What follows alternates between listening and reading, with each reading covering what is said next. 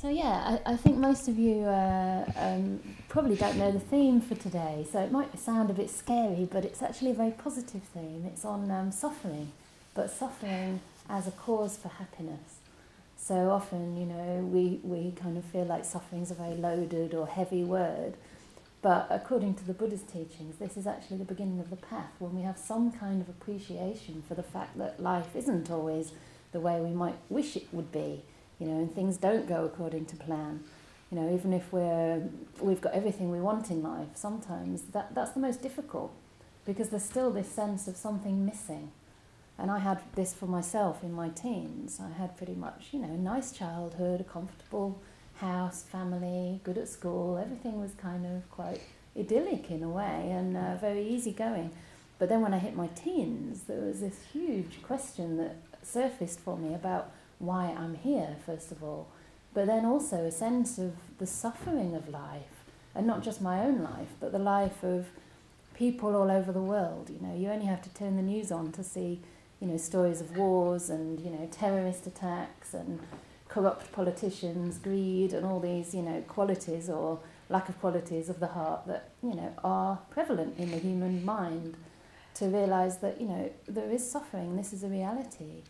And the question for me was, what is the meaning of that? Why do we suffer? And is there a purpose in that suffering? Or is there something wrong with me, perhaps, And that was quite a common question people used to say, well, what's wrong with you? You've got everything you need. Like, why are you suffering? And of course that made the whole thing so much worse. So for me, the kind of beginnings of confidence in the Buddha's teachings came through suffering, because when I heard him describe, experience as consisting of some happiness but also suffering, and he talked about there being a cause for suffering, I had such an enormous sense of relief, because the first thing I realised was, okay, it's not that there's something wrong with me. Still I get trapped in that thought that maybe there's something wrong with me. And I remember maybe 5 years ago I was in Australia, and I was having a hard time. It was the Rains retreat, and I was in my kuti, and it's just like when Ajahn Chah sometimes says, you can't go forward, you can't go back, you can't sit down, you can't stand still. Nothing would work. I didn't want to read, I didn't want to sit. I walked out on my walking path and I'm like, I can't stand this. I just felt like I need to burst out of this place, beyond the valley hills. And I found my teacher and I said, I'm having, this feeling and being really stuck. I said, what's wrong with me? And he gave me the most wonderful answer. He said, the only thing that's wrong with you is that you think there's something wrong with you. And I just found that so lovely and such a relief. And sometimes that's all it takes, just to feel met and held, and to be told, yeah, this is okay, this is actually what you can expect from life. Yeah. Ajahn Chah has this wonderful phrase. There's a photo of him. My teacher keeps it in his kuti, and Ajahn Chah's got his arms up like this. And he's going, joy at last, to know there's no happiness in the world. Isn't that a lovely message? I think you all get it because you're laughing.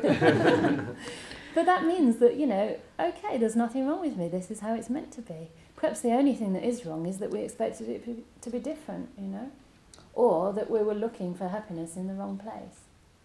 Yeah. So the Buddha teaches the Four Noble Truths to point out where we're suffering. He's saying, okay, birth is suffering.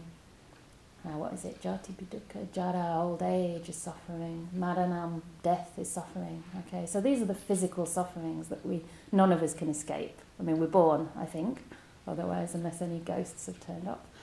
And therefore we're aging every moment. It's not just a matter of old age, it's a matter of each moment. The body, once it reaches about 30 or maybe less, it starts to deteriorate, and there's nothing we can do about that. The best of, yoga teachers or people who eat the best diets, the newest crazes, all the green juices, whatever, they still get sick. So there's no way you can avoid that, But there are ways you can change your attitude towards it, right? So this is going a bit ahead, but the death is certain, right? And how are we going to face that death when it comes? And what essential pleasures really matter when you're faced with death? So there's this other really lovely story that my teacher's fond of telling, and it comes from I don't know if it comes from a text or a later text. It must be a later text than the suttas. And it's the story of the Emperor Ashoka, who was a great king in India. At first he was known as Ashoka the Cruel because he was a very fierce leader, and I think, you know, like in many countries, but especially perhaps in those times, it wasn't very regulated. There wasn't the UN Court of Human Rights or whatever. So people could get away with what they wanted. But then he came in contact with the Buddhist teachings and completely transformed his character. And he became known as Ashoka the Great. And so he's known for establishing all these wonderful pillars, Ashokan pillars, which are engraved with a very old script called Brahmi, which is one of the earliest written texts, actually, with the Buddhist teachings, you know, embedded in those pillars. You can still see them today in India. And he was known to be a very compassionate person, and he relieved people from taxes if they couldn't afford them, and this kind of thing, looked after the poor, looked after the animals, which wasn't very common in those days. And he had a brother who wasn't very interested in the Dhamma and wasn't very well established. And he knew that his brother had a bit of envy, you know, towards Ashoka for having the throne, and his brother wanted the throne. Same old, greed, jealousy, you know, envy, ignorance about where our happiness lies. And so one day he was having a bath in a bath, I guess it's like a public bath place, you know, with a sauna maybe and a spa. And his cloaks and regalia was outside. And he'd actually set this up so that his brother would walk past and feel a little bit tempted by these cloaks, you know, the royal, whatever you call it, cloaks and gowns and crowns and all the rest. And the attendant who was with his brother said, you know, why don't you try it on? I mean, you might become king soon. Try it on, go on. He said, oh, no, it's a capital offence, you know, for someone who's not the king to try on the regalia, royal regalia, whatever. And he said, no, go on, you know, he's in the bath, nobody will know.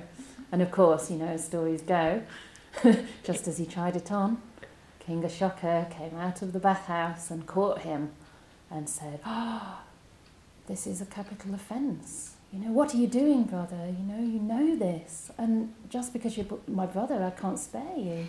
You know, I can't help you now. But because you're my brother, I'll make one clause in the sentence. He said, okay, for a week. Why don't you, I'll put it off for a week, and in that time you can come into my palace and you can enjoy all the music and the, I don't know how many courtesans they had in those days, and all the palace grounds and food, and you can enjoy that all for the next week, you know, but after that, I'm sorry, you know, you'll be beheaded. And so his brother had all that, which he'd been dreaming of and longing for and feeling envious of. And do you think he could enjoy it?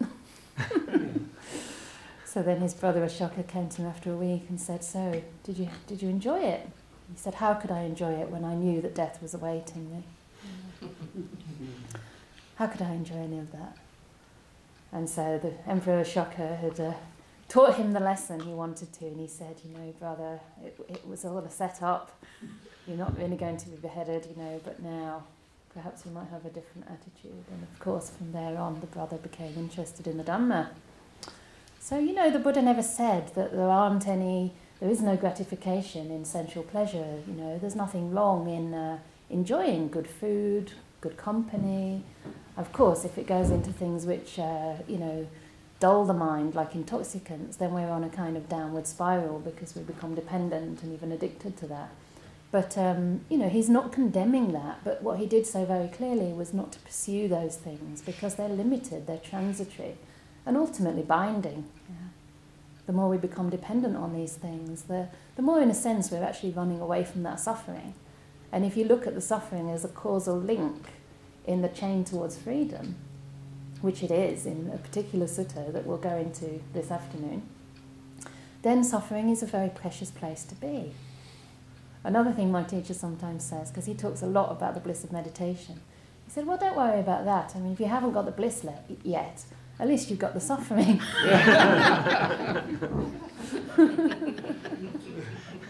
So you've got two parts of the Four Noble Truths. You've got suffering and the cause of suffering. So this is a place where the investigation can begin, right? Another thing I think which we can experience in our daily life about the way suffering can be a cause for happiness is through developing a much deeper empathy for others. Yeah? I mean, sometimes things happen to us in life that we never expected. Maybe we've had quite a healthy upbringing and then one day somebody abuses us seriously. And, you know, and it shakes your whole world. This happened to me, so I know how it feels. It was like the ground was taken from under me and suddenly the world was no longer safe. And I hadn't had experience of this, and so it was really a big shock. And I realised that a slight part of my mind in the past had been thinking, why do people stay in abusive relationships? You know, why don't they realise? I'm sure that I would never allow any abuse. I'd walk straight out.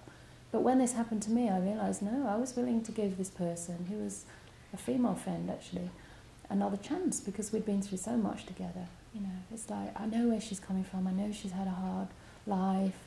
I know she's had a history, you know, that could make me empathise with why that might be, and she didn't mean to do it, so let me give her another chance, you know, and I did that, and it happened again, you know. And so I didn't really understand how it was to be in that position until it happened to me, and since then I've developed a lot more compassion and empathy to others in that situation. So I consider that, I mean, I wouldn't necessarily go so far as to say it's a blessing, but it's certainly something that if I learn from it, if I sort of, so to speak, dig in the muck, you know.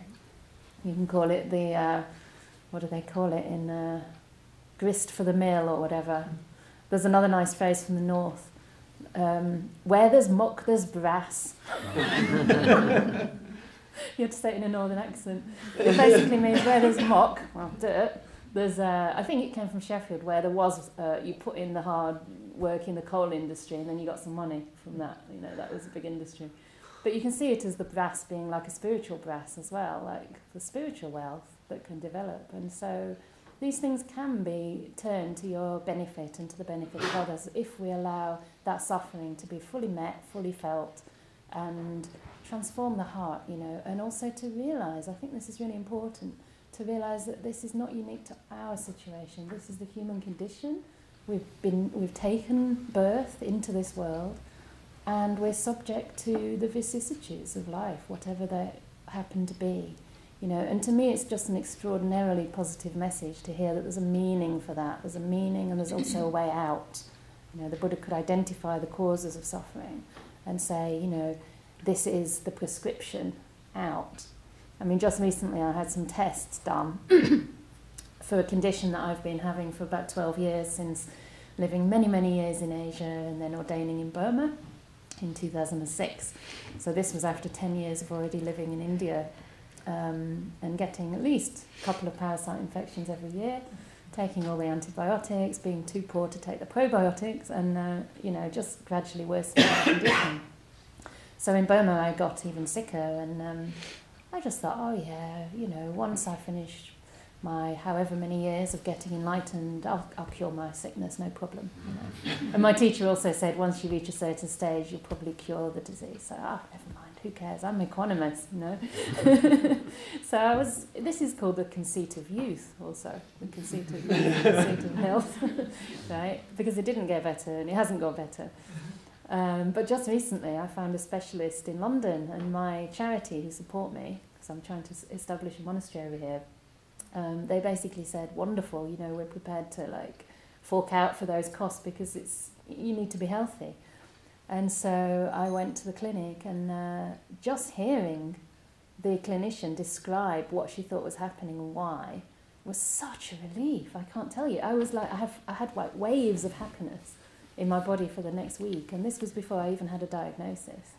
So I consider this something similar to when I first heard about suffering. It's like, you know you're suffering, but nobody's sort of admitting it, and you can't quite admit it to yourself. And when somebody actually says, yes, you are, it's like, oh, thank goodness, such a relief. You know, it's like, oh, now, because as soon as you know you're suffering, that implies that there's something beyond that, there's something that's less suffering, right? Otherwise it wouldn't be a disease. So as soon as I heard, you know, what was going on with me and that there could be a cure, even before taking the medicine, there was some relief. Yeah, and now I've got a much fuller diagnosis, which is, you know, akin to the cause of suffering, right? The causes. That's the second noble truth. And the relief is even greater. And so the Buddha pointed us to these truths of suffering and the cause to kind of activate a wish in us to do something about that. But he wasn't so cruel as to say, well, you're suffering, tough luck. He actually gave you the prescription, right? And the prescription is, as most of you might know, letting go of wanting, in brief, right? Letting go of wanting. Yeah.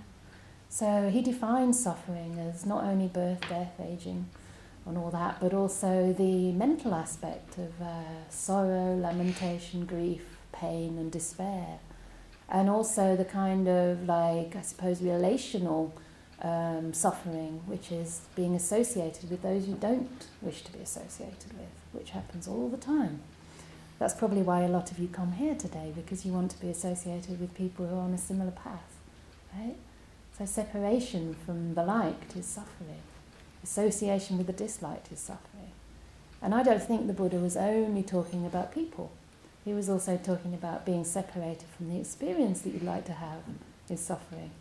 You know, being separated from the good meditation that you had 20 years ago is suffering. How many of us have been trying to get that one back and failing because you're wanting something, right? And then, separation from the liked, and then association with the disliked. And then he says that tampicham nalabati tampidukkam, it means not getting what one wishes is suffering. So there we're getting a clue as to what might be the way out, right? Is it through wishing, more wishes? What's called the affinity of wishes? Or is it through learning contentment? The opposite of wishing, the opposite of wanting something different, wanting to be somewhere that you're not. Yeah? Ajahn Brahm has a lovely phrase which kind of concisely brings all that together. It's he says suffering is the gap between where you are and where you want to be. So this is where you are, this is where you want to be, or like this maybe, or however you visualise it. So what's the solution? Do you just keep on striving, here I am, I want to get there. That's the space, and if you put wanting in that space, that's the second noble truth. So he calls that second noble truth meditation. You sit on your cushion, you want to be here, and you're like putting forth energy and effort. He says actually you think it's effort, but often it's just wanting. All that effort you're making on your cushion, is it really coming from the right place? You know, is it just coming from wanting to be somewhere that you're not? So you can either do that and try to aim for that imaginary place, which you don't even know what it really is, or you can bring that right back down. So that's called lowering one's expectations. Joy at last to know there's no happiness in the world. So we lower our expectation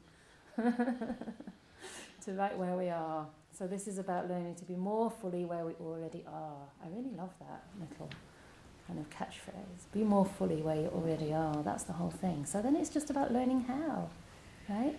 And so there's kind of three responses we can have to suffering. The first one is quite common, and we all do all of these. The first one is using willpower, right, to get rid of or to change or to fight against what's happening within ourselves right now. So that's the kind of hard state of mind where we're resisting. You know, we're wishing it be different. We're separated from what we want. And we think, through ego, through even just applying the teachings, we can get what we want. We're not having a very nice feeling right now, we sit to meditate, we feel a bit better. Fine, you know, there's nothing wrong with that. But if you're striving for that and using willpower, then you are separated from what you want and it's going in the wrong direction. Sometimes it might work, but the danger with willpower is that if you do get the results you're after, there's a very strong sense of I did it. And that builds ego, it builds a sense of self, right?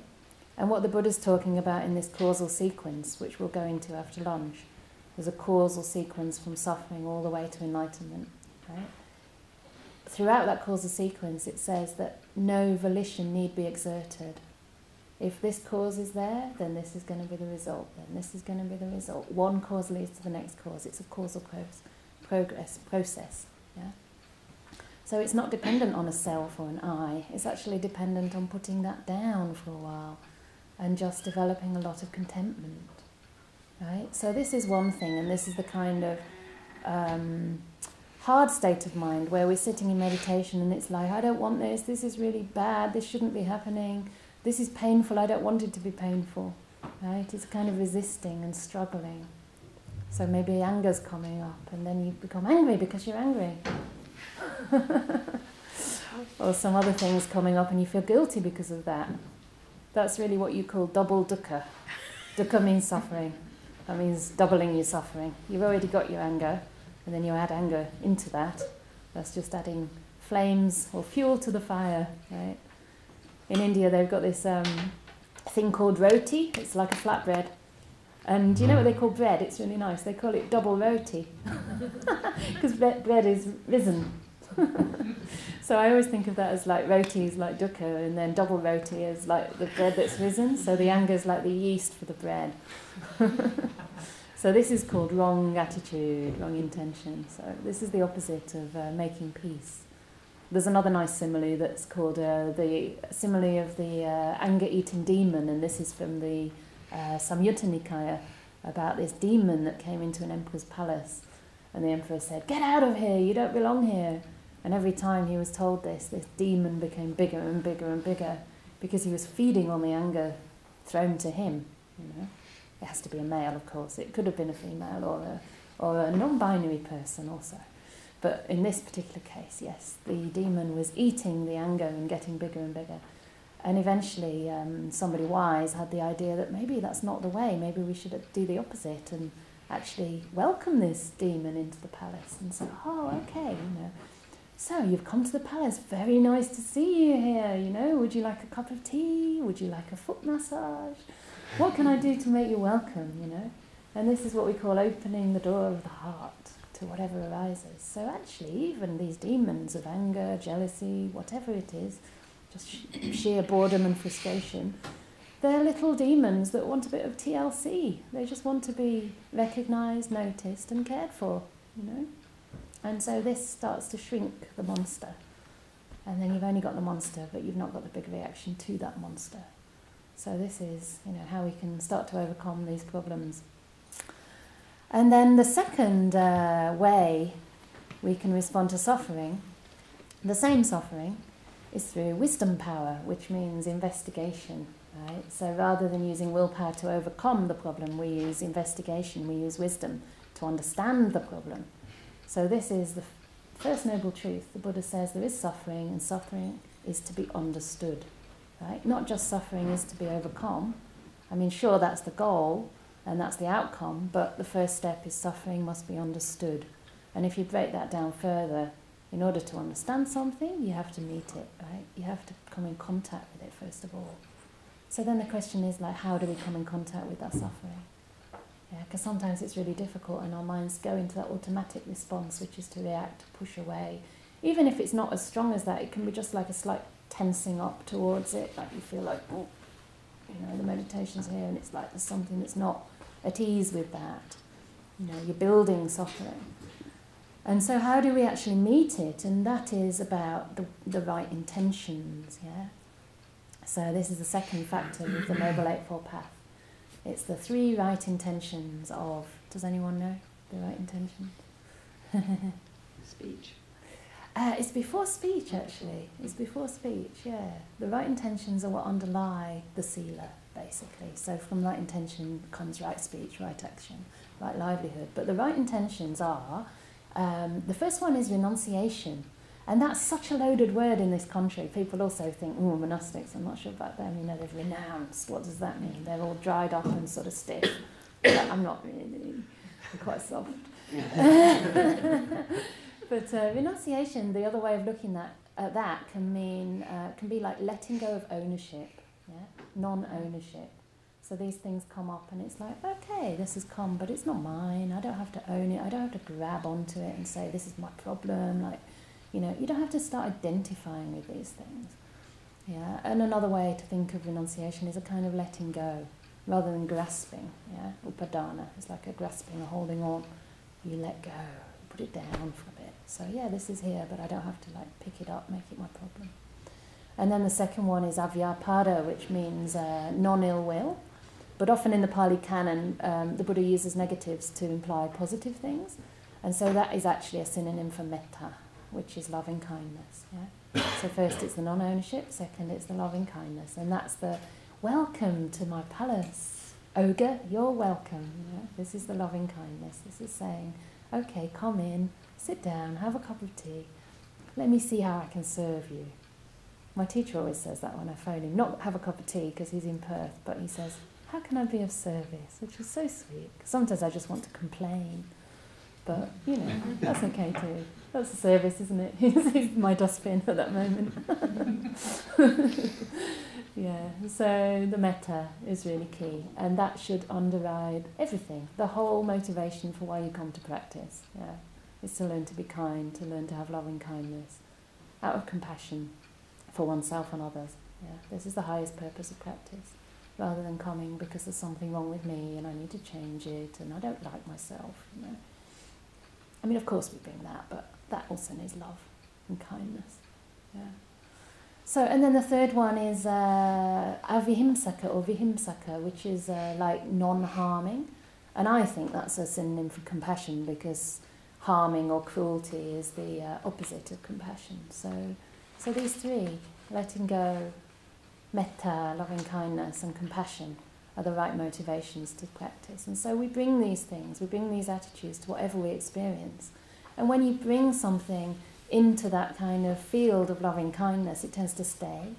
So when you meet your suffering with compassion, you can see it. You have a chance to actually see it. You're not just saying, ooh, I don't like this. You know, I haven't even noticed it. Maybe not that bad, but ooh, I don't want to look. You know, having compassion towards it means that you're able to keep it there, but it wants to stay with you, because you're quite a nice person to be with. It's not intimidated. And when it's not intimidated, it often becomes it loses all its energy, it loses its power over you, and it just dissolves quite quickly. Yeah, but this is a tricky bit, because you don't give it love so that it dissolves. Right? That's how the mind starts to bargain. It's like, okay, I'll use compassion as long as you change into something more pleasant. That's not the thing. But that's okay too. If that happens, you have to give that compassion too. Right? It's like if you react to anger with anger, you have to give the reacting to anger with anger compassion. It's actually one of the best solutions, and contentment too. Right? Being at peace with where you are. That's another kind of compassion. And I think along with that compassion is gentleness and patience. Right? Because we don't know how long something arises for and when it's going to cease. Ajahn Chah apparently had a very interesting method. He said, right, get angry, put a clock in front of yourself and see how long you can stay angry. He was quite a tricky one, funny one. So, you know, the point is that it does pass, right? But it certainly doesn't sort of stick and cause so much harm and devastation in the mind if we don't cling on to it and make it mean something about me, that poor defiled little me. Yeah, so it's that not making these things mean more than they are, and treating them with kindness and compassion. So that's the second kind of response. So you can think of love as a kind of balm that soothes the suffering mind. Yeah. And then the third one is a bit challenging, but I felt like bringing this up today because it's not so much a response to the suffering, but it's just a deeper understanding of it. So the first two are more involved with, like, in a way transforming the suffering into something, into wisdom to a certain degree, but kind of still operating in the realm of the world and feeling that we can improve our lot in the world, right? The third one looks more at the case of where the Buddha defines suffering as basically being born and having these, what he calls 5 components of existence, right? Now there's a common misunderstanding about this amongst people, because these components of existence are called the components subject to attachment, right? Because basically having these things, we're bound to attach. But some people translate that as attachment to these things, and if we're not attached to them, then there's no suffering. But that's actually not what it means, right? So these 5 components of existence, for anyone who isn't aware, are the body, or the rupa Canda. It's called the component of physical matter. Right? So we all have a body, there's something physical. Then the next 4 pertain to the mental realm, right? So that's the realm of feeling, which is interesting because sometimes we think of feeling as physical, but it's actually how the mind experiences what's felt, or what's felt mentally or physically. Right? So that's feeling, and that's an attribute of the mind, an aspect of the mind. The next one is like sankhara, which means kind of volition or will, or it can also mean a kind of a reaction to that feeling. Yeah. a kind of reaction. So it's the bit that says, oh, I don't really like this, or oh, I want more of this, or let me do something about this. So sankhara is very much aligned with this will, as we spoke before, the willpower. And it's, again, quite a natural response, because we're living beings, we have this response. The next one is perception, so we perceive, right? Because we're alive, we perceive. I'm perceiving all of you in the room, I'm perceiving like the light on the ceiling, or these beautiful flowers that somebody put here, right? You could say that I'm perceiving the flowers, and I like it is the sankhara, right? I perceive the flowers. Actually, what happens next is I get a pleasant feeling. Because of the pleasant feeling, I say, oh, I want some of those flowers, you know, and maybe I can get to take them back with me, or something like that. That's the sankhara, yeah? And then the last one, is that all of them? Is that 4? The last one is consciousness. So simply being cognizing, right? And the Buddha's saying that all of these not conduce to suffering, but are suffering. Simply having any experience, being born, existing, is in itself suffering. And this is what can be described as existential suffering, just the sheer suffering that's involved in life, right? That we can't escape from, or at least we don't think we can. So we're always looking to kind of fix this. And I think when you kind of, I mean, obviously one of the things that leads towards the spiritual search in the case of the Buddha and also in the case of myself was kind of going through all the possibilities for life in my mind and thinking, well, I could do this and it would end up like this, or I could do that if I had a family, or if I had this kind of job.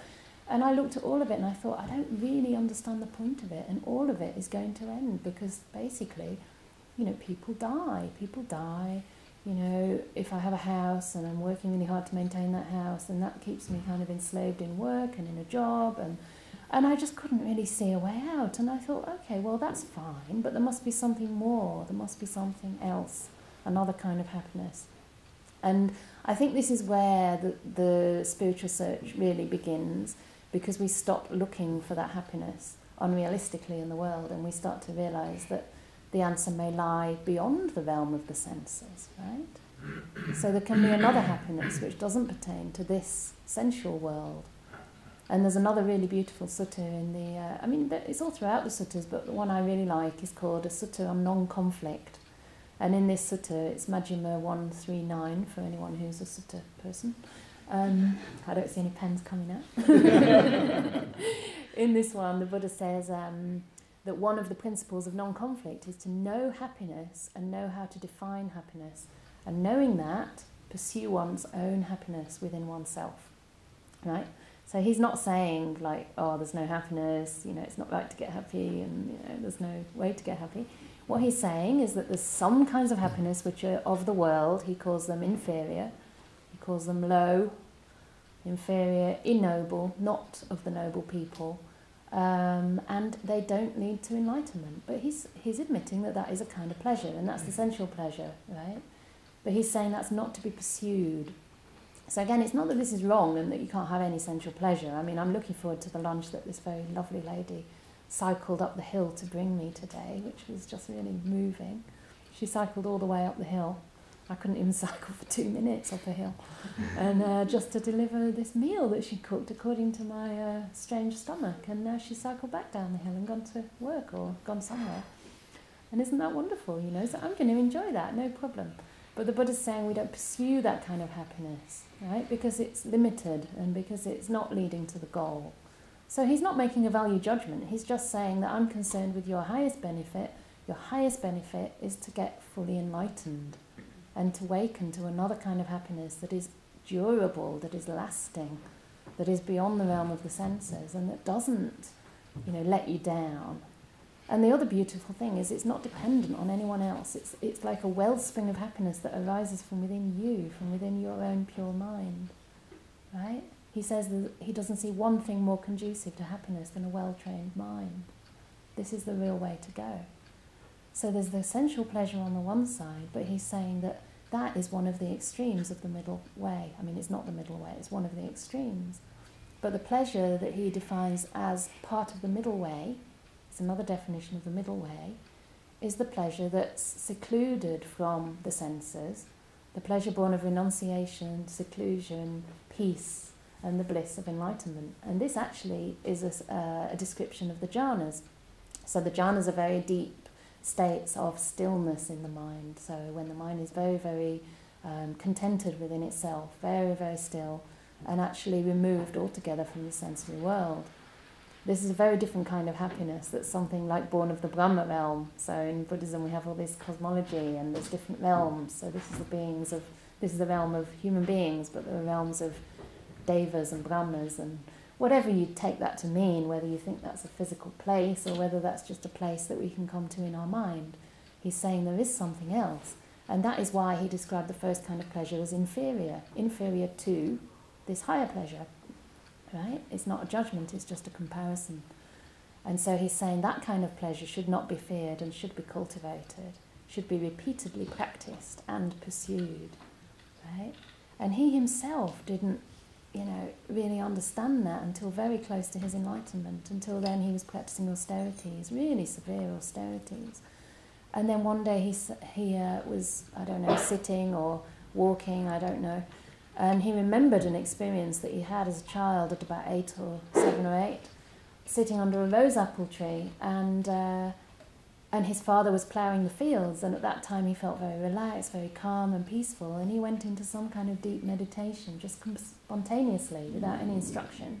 Sometimes it's better, without the instruction, because then the will and the sense of self doesn't get too involved. So this happened to him, and he remembered that, and then he intuitively felt, this is the way to Bodhi, this is the way to enlightenment, and this pleasure is not to be feared, because it's got nothing to do with the senses. It's not subject to cessation in the same way. It's not subject to the law of impermanence, the laws of suffering and non-self. It's something else. Well, actually, it is subject to some of those things at a level, but it's still not final enlightenment, but it's more sustaining, it's more fulfilling, and it's that kind of happiness that we're all looking for, a real sense of deep contentment. And that's the kind of contentment that is within you, whatever life throws at you. I mean, even for me at the moment, I'm getting a sense of just the amount of joy you can get from serving. I mean, most of the time when people ask me how I am, I tell them I'm just exhausted, and I am. I mean, I hardly sleep as well as I should sleep, and I've got a huge project. I spend sometimes 14 hours a day online. I mean, anyone who's stayed with me knows the pressures to some extent and all the things I'm juggling. And yet at the same time, so many beautiful people come through my door, a few of you have been, and and there's such a sense of reciprocal kindness and generosity and just sheer joy and delighting in each other's company. The fact that, we're doing something here to establish the Dhamma. It's very small, but it doesn't matter because it's all been built up out of donations and out of voluntary offerings. Nobody's being paid to do work for me. I'm not getting paid. And it's just incredible that in 4 years, starting from nothing, not even having a trust, we've actually got to the point where we've got a little base, and it's like a repository of kindness. It's really lovely, and everyone who comes in kind of adds their little contribution to that, and I'm starting to get a real sense of satisfaction and a kind of a wholesome happiness that's just in the background of everything I'm doing, even if I am tired or whatever, however I feel frustrated, or, it's not fair, like the little ego comes, it's not fair, how can my teacher send me to do this all on my own? There's always more than one, and there's always a lay person or an anagarika, it's not fair. And that's the little ego on the surface, but deep down there's something else that's carrying me, and it's a sense of enormous gratitude to my teacher, to having this opportunity to serve, and just the joy that comes through service and living a virtuous life. So what I want to say when I'm talking about this kind of subject of deep meditation is that the path of happiness starts long, long, long before you get into these states. And we'll talk more about it after lunch, because I want to go through this causal sequence from suffering all the way to enlightenment in detail, because that's more about the process of meditation. This is more like the big picture, right? So we'll get into that more, but between these two steps of suffering leads to confidence, confidence leads to joy, right? This is joy in the practice. Between these steps is the virtue, is the sila, is the living a wholesome life, the inspiration. And this is really important, because this is already a kind of wholesome joy that's available if we only notice it, right? There's lots of places in the suttas where the Buddha talks about noticing it, I'll just read one because I can't resist, and then we'll do some meditation. So I'll just read this one. Because we can do the wholesome deeds, but sometimes we just do it like, oh yeah, anyone would do it. I didn't really notice that it gave me any happiness. I mean, that's just normal. Or somebody praises you and you say, oh no, it's nothing, I should have done more. But take a moment, the Buddha says, take a moment to actually reflect on what you've done and to bring it up in your mind and to arouse joy. There's nothing wrong with that, and it encourages more goodness. It's not egotistical, because if you're happy and you're doing good, other people are going to benefit from that. Right? So this is how, you can use your own words, but this is the way it's talked about in the suttas, about how to reflect on one's own goodness and virtue. So he says, when a wise person is on a chair, on a bed, or resting on the ground, then the good actions they did in the past, their bodily, verbal and mental conduct, cover them, overspread them and envelop them. Just as the shadow of a great mountain peak in the evening covers, overspreads and envelops the earth, so too when a wise person is on a chair, on a bed or resting on the ground, then the good actions they did in the past, their bodily, verbal and mental conduct, cover them, overspread them and envelop them. Then the wise person thinks, I've not done what is evil, I've not done what is cruel, I've not done what is wicked, I've done what is good, what is wholesome, and I've made myself a shelter from anguish. Isn't that lovely? I think that's really lovely. So with that in mind, would you like to have a 5-minute break for the toilet, or get straight into the meditation? People are moving to the roof? Okay, so we'll start the meditation in about 5-10 minutes, and other people are welcome to just stay here and just settle.